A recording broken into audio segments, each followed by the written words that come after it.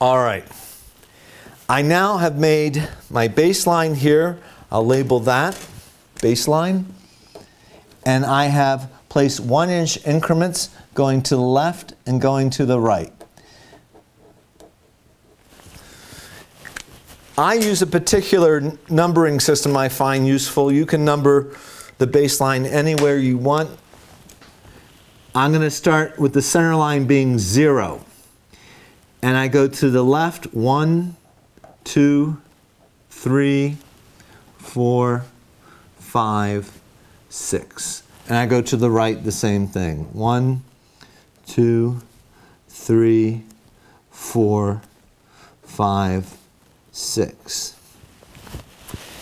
I like to number it like that for a number of reasons, but one reason is because it confirms important ideas about center lines. I want you not to think so much about contour lines. Going back to our first Albertian veil drawing where we did tick marks rather than a contour line. You could have done it with a contour line, but I asked that you wouldn't, so that you start really thinking about spatial qualities. What does a line really mean? We're going to go to the left, to the right. We're also going to go from this line back, so we have forward and back. So we'll also have up and down. I'm now going to place, because I know from my plan, this is parallel to the picture plane in plan, so I know it goes back, it vanishes to the point of sight. I place my push pin there, that will aid me, and I just start drawing my vanishing lines. And I should add that there really isn't these huge differences between 1 point, 2 point, 3 point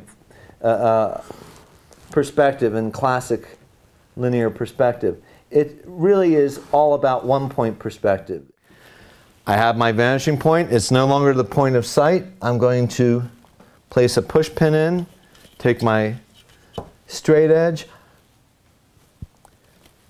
place my stylus first, move it up, make sure it's against the edge. There, that's going back to the 50. Let's do the top.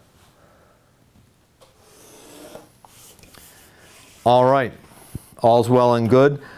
But where is the end? Where's the back edge to this cube? What do I need? I need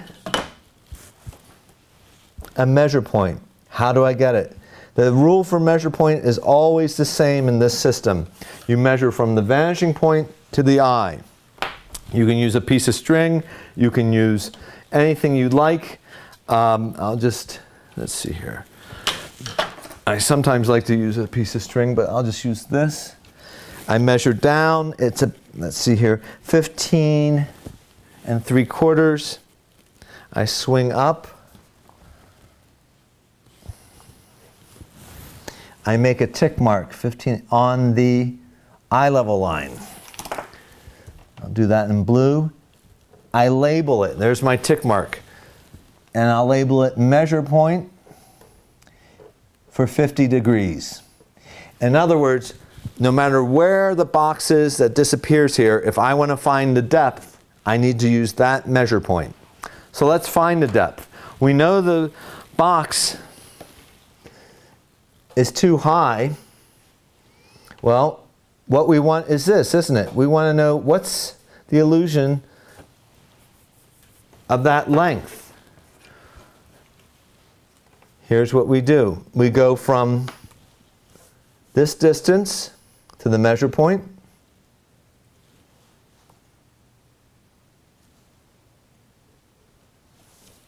And that line goes back to the measure point. If it's a blue line, you know it's going back to the measure point. So let's just hold that thought for a moment. And I'm going to do the perpendicular there.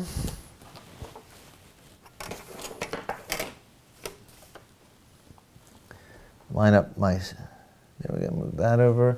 Is that in? Yeah. There's the side of the cube.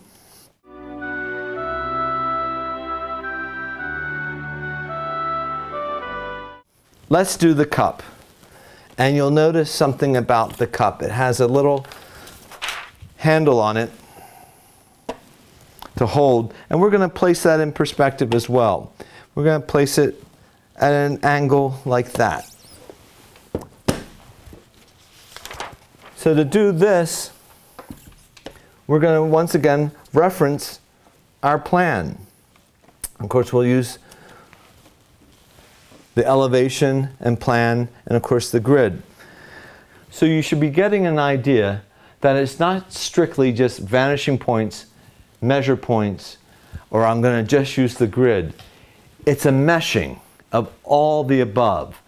And you're constantly thinking. And of course, the aim is space. How do I depict space?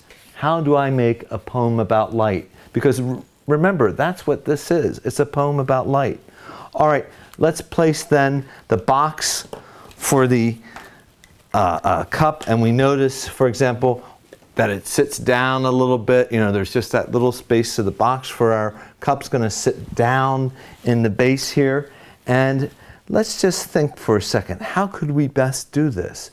And I look at my plan, I look at my plan of the teacup on the grid, I look at a plan and elevation here, and I think, I know what I'm going to do. I can do this. So there's your teacup. Now I can place a tracing paper over this and get the exact teacup, which is what I would do, and then I would transfer that to my tableau or to my support to make a painting.